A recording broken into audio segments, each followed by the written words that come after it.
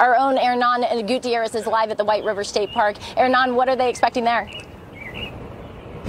Good morning, Hannah. And well, this event here, the festival is called Lunacy. It is mostly free to come out and watch the eclipse with a bunch of people. They're expecting about thousands of people, I should say, lots of people to come out here and watch the eclipse. Here to tell us more is Lizzie with White River State Park. Good morning. Thanks for being here. Tell us what's going on. You guys are expecting a lot of people. Yes. There's a lot of stuff already happening behind us. What can people expect?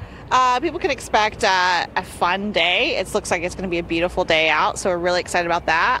One thing we're really excited about, we have 20 food trucks out on the Old Washington Street Bridge, and with that we have a signature food competition. All the trucks have delicious food. We have some fan favorites around the city, and if you'd like to see more about those,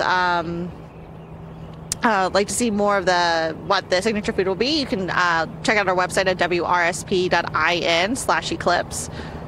And so I'm a little curious about that. How does the competition work? Are people going to be voting on it? Is there a judge panel? And what's at stake? Yeah, so they will be able to vote by QR code. So you want to scan the QR code of your favorite food, and the trucks will win a wonderful prize pack to all of our attractions here at the beautiful White River State Park.